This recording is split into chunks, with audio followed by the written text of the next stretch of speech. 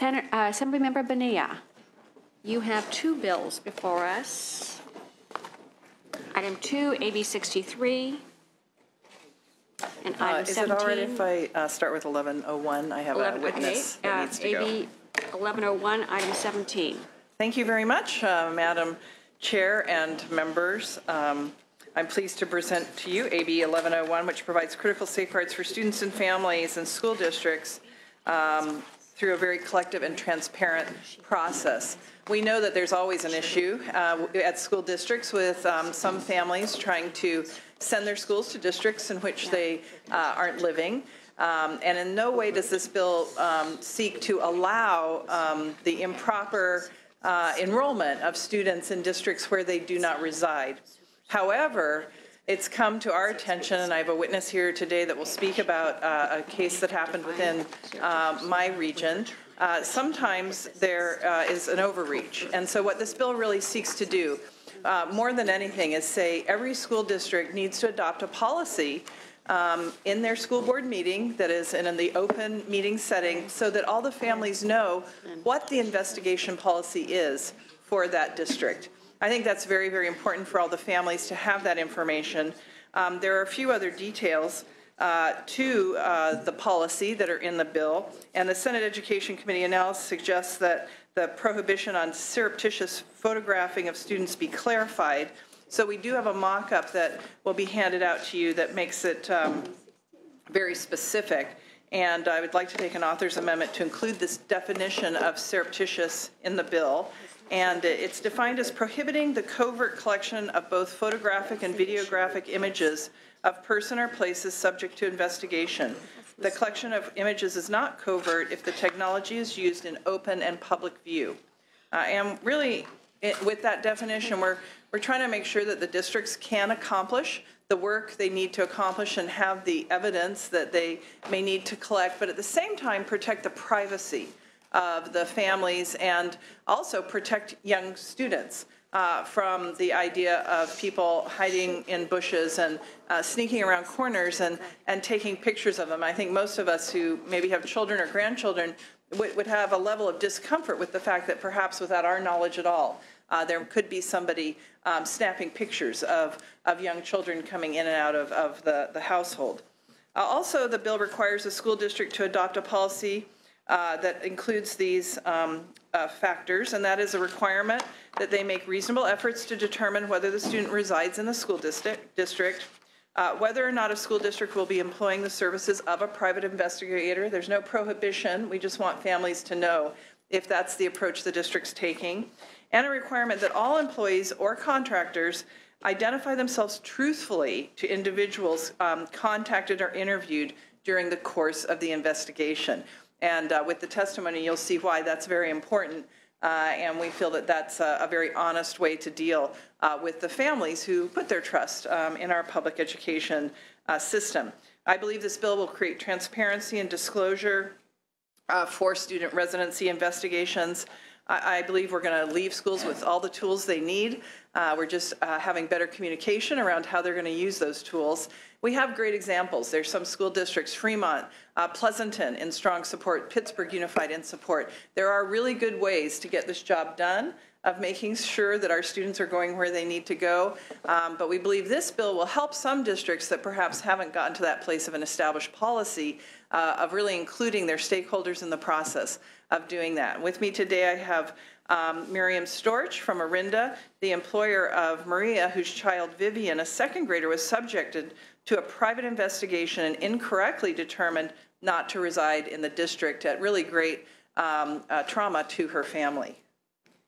Thank you, Madam Chair and committee members. Thank you for allowing me this opportunity to tell you about our encounter with a private investigator who was hired by our public school district. My name is Miriam Storch. Most of you already know our story, where Orinda Union School District conducted a secret, one-sided investigation in order to build the case that our nanny, Maria, and her child, Vivian, did not meet the district's residency requirements. They have since relented and reinstated Vivian's enrollment, but the trauma of the experience remains with us.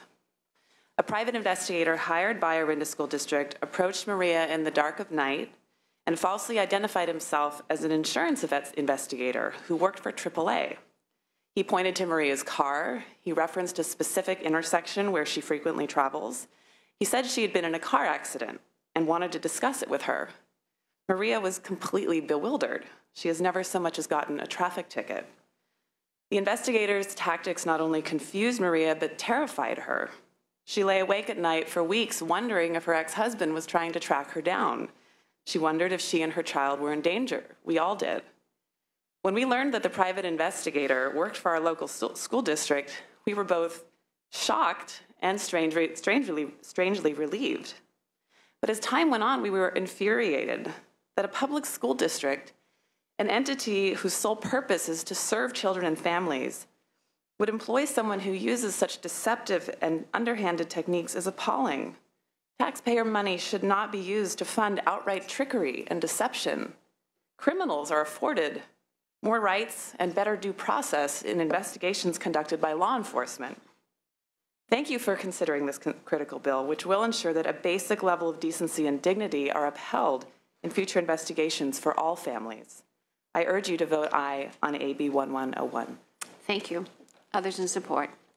Madam Chair and members, my name is Shireen Walter, and I am here today representing the over 800,000 members of the California State PTA, the Parent-Teacher Association, in support of AB 1101. As the largest child advocacy association working exclusively on behalf of children, PTA supports parental choice within the public school system, defined as giving parents the right to select their children's schools from among the range of possible options. It is important that parents, though, follow local school district rules when exercising their parental school choice. Schools, on the other hand, must be able to investigate suspected cases of residency fraud, but need to do so after they have developed district policies on the investigation of student residency, and that they do so in a manner that supports the safety and the privacy of the students. Perhaps the most important of the requirements in AB 1101 is prohibiting the surreptitious photographing of pupils being investigated. Safeguards need to be put in place in order to ensure that our school-age children, especially elementary school-age children, are not photographed in secret. Children's privacy must be protected. This bill will help make sure that during a student residency investigation, our youth are safe from deceitful tactics used by private investigators. The California State PTA respectfully requests your aye vote on AB 1101. Thank you. Thank you. Others in support? Madam Chair and Senators, Seth Bramble here on behalf of more than 300,000 members of the California Teachers Association. We agree with the author that there's a need for more transparency and disclosure with respect to student residency investigations and also for due process in challenging a student's home residency. We urge your support. Thank you. Others in support? Good morning, Madam Chair, members of the committee. Ron Rapp with the California Federation of Teachers speaking in support of AB 1101. We believe AB 1101 will bring greater transparency and fairness to the investigative process. We also believe this bill will help to protect students from private investigators who may use invasive and fraudulent methods when conducting investigations on parents and students in residency cases. And for these reasons, we respectfully ask for an aye vote. Thank you. Thank you. Others in support? Others in opposition to the bill? Please come forward.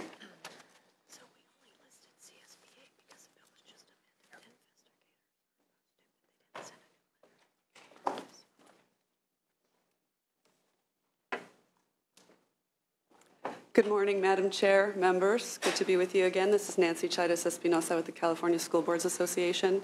I'm going to attempt to have a little bit more of a fact-based conversation. We've heard some really emotional language, and I will begin by pointing you to the committee's own analysis of the bill, the statement of the need for the bill. If you look just at the facts, even in what some of us may consider the worst-case scenario of applying this statute, the process worked.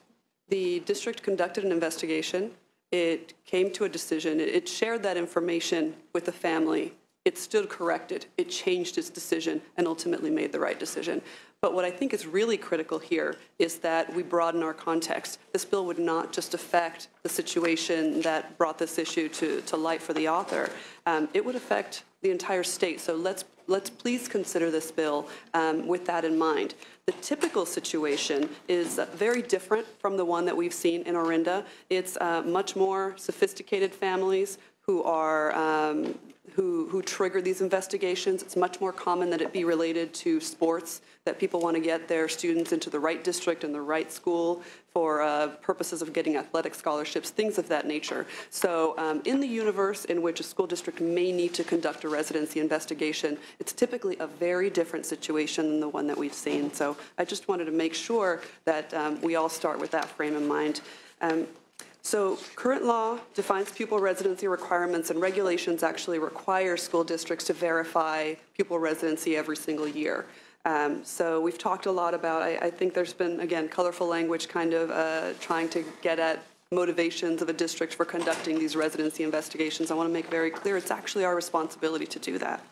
There are a few provisions of the bill that are a problem for us. The provision requiring the board to adopt a specified policy, I don't think we have a concern with the fact of the board creating a specified policy to address this. It's really the specific requirements and the level of detail that it goes into. So specific articulable facts, I think a lot of us learned a new word with articulable, is a little bit of a problem. And, you know, I'm scratching my head a little bit when some of my colleagues with CTA and CFT are in support of this bill. I fear that they have not thought through the implications of this.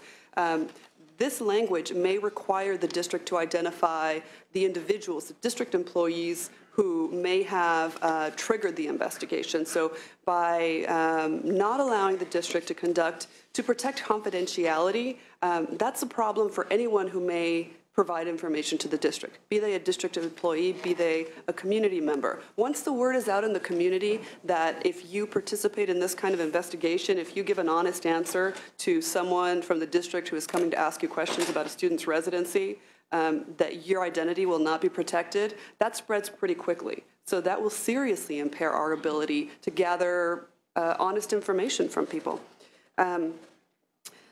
Second, the requirement that anyone who is conducting this type of investigation, be it the district employee or someone working on behalf of the district, divulge the fact of the investigation is a problem for us.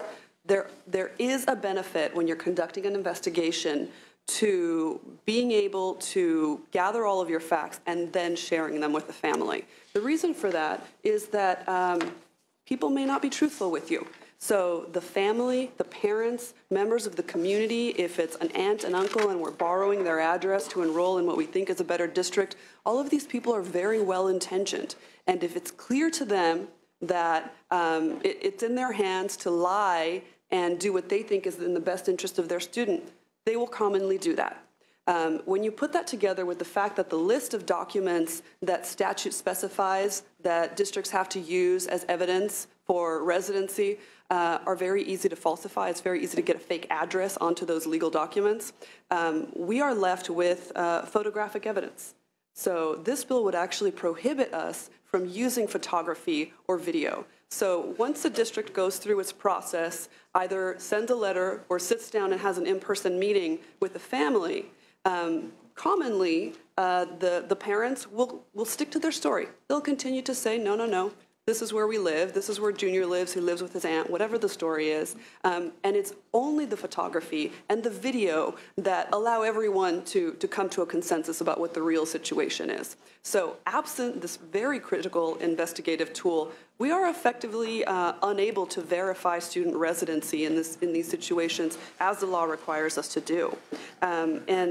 You know, we've talked a little bit, the author suggested an amendment to actually define what the word surreptitious is, and I understand the analysis represents that the bill doesn't prohibit photography, that it prohibits surreptitious photography, which could be defined.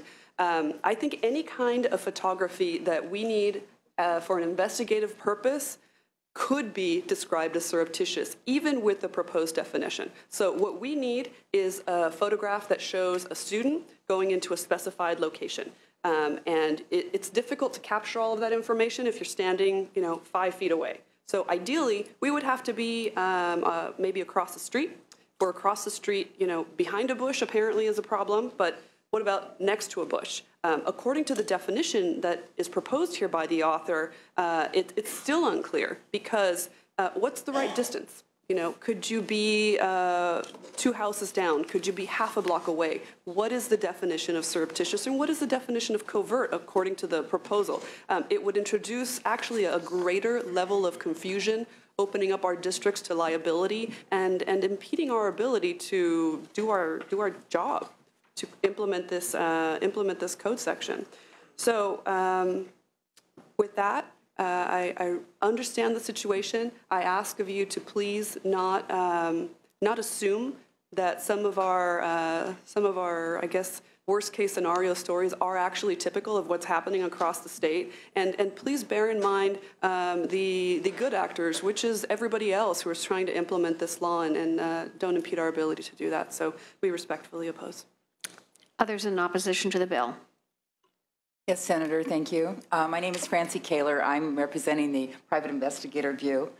Maria's story is troubling at best. It's troubled us as well. If the news reports are correct, there were three separate investigation companies that were hired because evidently the first one, who I actually spoke to, came up with unverifiable information, and so that wasn't accepted, and 2 other firms were hired then. So we appreciate the clarification that the language regarding covert video or photographic evidence addresses. However, we're very concerned about the requirement of collection of images in open and public view. That seems to us right there to violate the privacy of the child. It could be scary to the child. It could be frightening to those other children that may be with the child or the parents. So having an open and public view photograph seems counterproductive to us. If the objectives of this legislation are to protect pupils from being disturbed or alarmed while still providing effective pupil residency investigations, this bill really fails to address either goal. They could be disturbed if the investigator is required to identify themselves. An investigation could be hampered. For instance, if you're doing a due diligence in a neighborhood, and maybe these are relatives, maybe these are neighbors. Typically, the neighbors know what's going on, is my experience, and at least in my neighborhood, my neighbors know a lot. And so going to that neighbor and saying, I'm representing the school district, and I'm checking on the pupil residency of this child going to this school, that's going to get right back to the parents, which is, again, counterproductive. This bill applies to one very unusual situation. If the news reports are to be correct, it was handled badly. We agree. But we do believe that privacy of the individual should be protected. Nobody else should know what's going on. The investigator is required to keep all information of investigations confidential. Any images or investigations or facts they gather only goes back to their client. It can't go anywhere else. That's prohibited by our Private Investigator Act. Private investigators are licensed by the state. We have to work 6,000 hours to qualify for a state exam. We have to pass an FBI and DOJ background check and then take a test in order to qualify. There are laws that prohibit us, our PI Act, privacy laws, any laws regarding stalking, other state laws apply to us. We're like all of you. We have to comply with all of the laws. We don't get any exceptions to those. So with all of these things, it seems to me that this bill looks through the lens of someone who has been found in compliance, as Maria's family was. Private investigators look through a lens of gathering facts and determining the truth and taking that information back to their client. So there's significant cost to a school district where a child is attending out of district. This is actually called fraud if it's done without authorization. And people who typically commit fraud aren't not going to be forthcoming with their information. So with all of that, I ask you to respectfully oppose this bill. Others in opposition? Yes, my name is Roberto Rivera. I'm a licensed private investigator, and I'm also a residency officer for a public school district. Almost exclusively since 2007, I've conducted residency investigations. I can say that photographic and video evidence is very essential in conducting these types of investigations. We are often challenged by parents to provide documentation, irrefutable documentation that we are we have evidence that their student is residing outside, and it is the correct student because they are of a young age. I've conducted these types of investigations for multiple districts. I can say that often these are very difficult types of investigations and also very sensitive because we are dealing with children. I have children myself. I know every year not 1 year goes by without seeing a Craigslist ad in my area where somebody's actually proposing to sell their address in order to attend to school within the right school district. I just would say, as somebody who believes in the integrity and the confidentiality of these types of investigations, I would strongly urge to be opposed. Thank you. Any others in opposition to the bill? Any questions from members? Senator Leyva. Good morning. I had a question. I think you said you were the superintendent. Is that correct? Who do I represent? Yes. California School Boards Association. Thank you. So I just want to kind of, if you will, walk me through what happens. So when you believe that a child is not residing in the home that has been listed, do you talk to the parents first and give them the opportunity to respond? I know you said that usually they're dishonest, but do you give them the opportunity to first respond? That's my first question. Second question is, do you ever go to the home, knock on the door, and see if the child is there? So, well, first I want to clarify. I hope I didn't say usually they're dishonest. Sometimes they're dishonest. It's handled in different ways, but generally the process is that something has triggered the reason to believe that the student doesn't meet the residency requirements. That could be maybe you have documents that have different addresses. Maybe an individual gave you some information, something like that. So you will gather whatever information that you have. Depending on the circumstances. I think the typical situation, like what happened in Orinda, I think the way it would typically be handled is that someone would speak to the family. In this case, clearly, as was stated, it was not handled well. If there is a reason to believe that there is a more, I'd say, intentional deceit, like the more typical situation with athletics, you would probably want to gather your photographic and video evidence before letting the family know that you have a concern. And the reason for that is because it's very important not to give people an opportunity to make temporary changes in their behavior that would keep you from getting an accurate picture of what's happening. But yes, typically you gather your information, you talk to the family, and that's the point at which you will make a final decision. Thank you. The reason I ask is because accidents do happen. Things, as in the case here in Orinda, and if you went to the parent first, I understand why you don't want to go to the parent first, but if you went to the parent first, if you knocked on the door, I think that people who are innocent, people who haven't done anything wrong, it would protect them more. When my children were in school, one of my daughters, she was 11, and we knock on the door one day, and there's a police officer and the principal of their school. And they were going to take her away for truancy. And they said, why isn't she in school today? And I said, well, she's on track 3 and track 3 is off. Wow. And they said, oh, well, she missed 10 days of school. I said, that is correct. She was in Holland with her father, which was all cleared through the district and through the school, but the paperwork had not been filed properly. Little miracle, I was home that day. I should have been at work. The babysitter should have been there. Had the babysitter been there, they would have put her in the back of a police car and taken her to the police department and charged her with truancy. So I just think sometimes it's better to get, and I understand why you're doing it the way you do it, because you're doubting the person. So you're starting from a point of reasonable doubt rather than a point of innocence. And I think that the innocent people can be protected. The parents who are doing the right thing, and maybe the school district has gotten the wrong information, they can be protected so we can avoid situations that happened in Orinda. So just a comment. Sure. Any other, Senator Monning? Thank you, Madam Chair. clearly the case that triggered this, everyone's expressed their concern of how that investigation was conducted.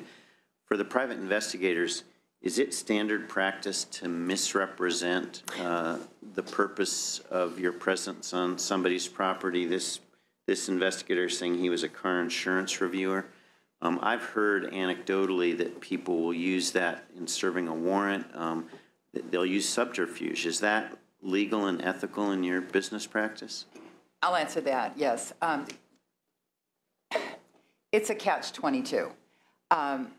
I personally don't like the way the representation in this situation, to say you were representing an insurance company, but to not identify your real purpose for being there would be a common practice, because it's not anybody else's business.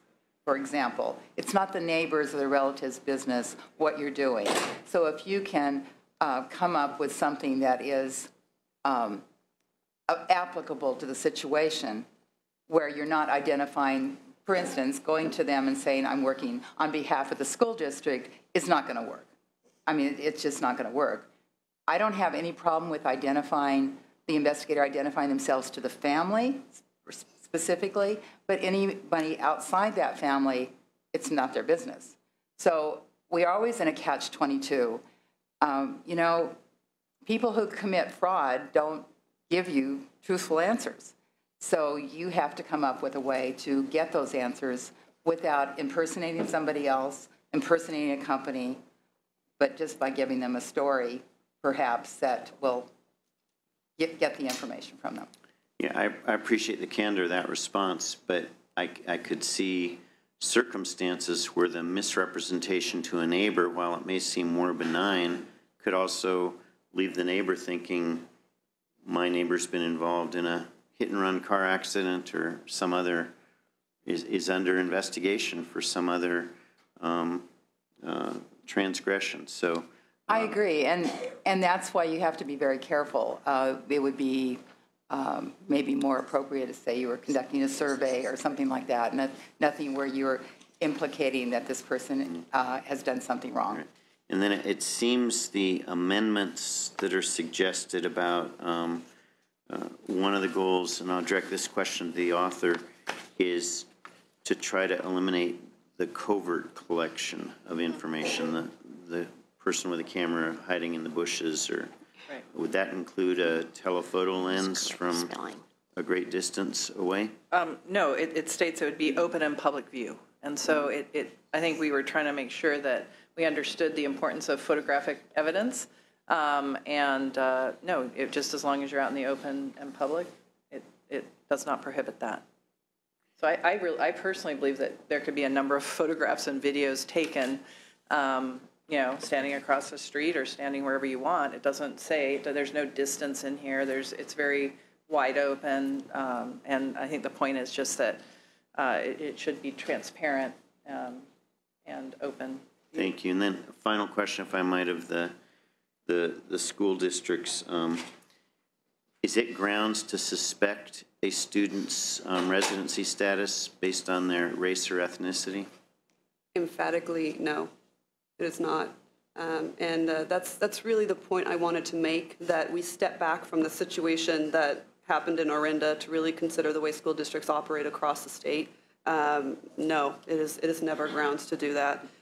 If I may address your previous question, the issue of harm, whether there is any harm to students with conducting the photography. So it sounds very benign to say photography would take place in open and public view. I am actually concerned that would be harmful to students. That is much scarier for a young child, to have an individual in open and public view taking pictures of them, or if they're not able to take pictures of them, having to talk to them and ask them questions when it's a grown-up that they don't know. The result of this bill will result in harm to students. Current law, which allows an adult to be at a safe distance where a child will not see them, avoids that harm.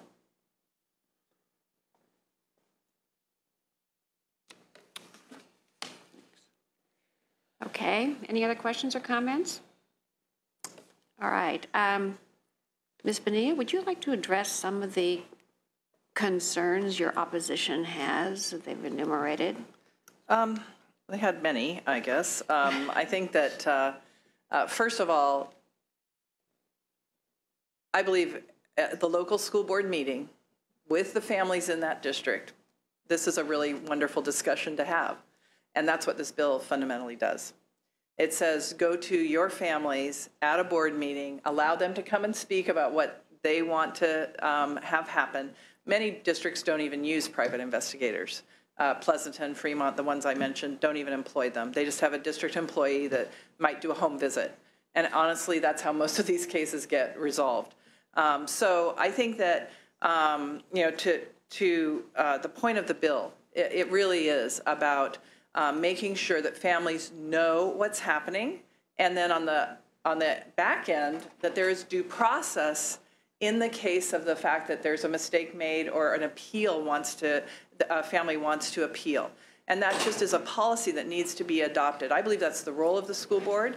I believe that there are many best practices out there. I think that a quick survey of what other districts are doing would answer all of the questions that have been brought forward today, because there's many districts who are being very successful in making sure that fraud is found out and doesn't happen without using some of these methods.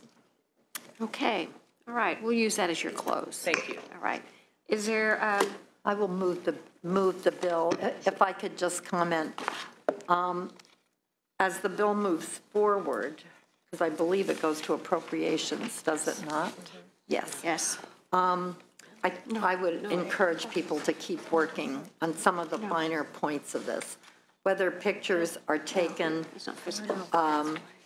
in full view or across the street, seems to me something that we can deal with, and perhaps should, to fine tune it. I think the basic approach that yes, this should be a discussion in school districts. I find it amazing that school districts would employ private investigators using their scarce resources to exclude children unless they're so oversubscribed. But I actually have several districts that we know have students from all over the district that go to those schools. And honestly, people just look the other way unless there's real misbehavior or that student becomes a drain on the resources of the school. I just don't know what to make of all of this, frankly. It seems like misplaced priorities to me. And we do want to send, I think, a message to districts that would go to such lengths as to take 3 different private investigators, that perhaps this should be a public discussion of school policy and priorities. So I would urging people to continue to work on those fine points, which I do understand. I would move the bill. Thank you, Senator Hancock. Just for clarification, this bill is not fiscal, so it will be going to the floor. Oh, well. Okay. All right. So the bill has been moved, and I would agree with Senator Hancock that it's good for school districts to consider this in terms of a policy and have this community discussion. So with that, let's call the roll. Oh, with the amendments? Yeah, as amended. Okay, as amended. All right. Do pass as amended to the floor. Liu? Aye. Liu, aye. Renner? Aye. Renner, aye. Block? Hancock? Aye. Hancock, aye. Leyva? Aye. Leyva, aye. Mendoza? Monning? Monning, aye. Pan? Pan, aye. Vidak? That's 6-0. Okay, you have 6 votes, sufficient for passage. We'll keep the roll open for absent members.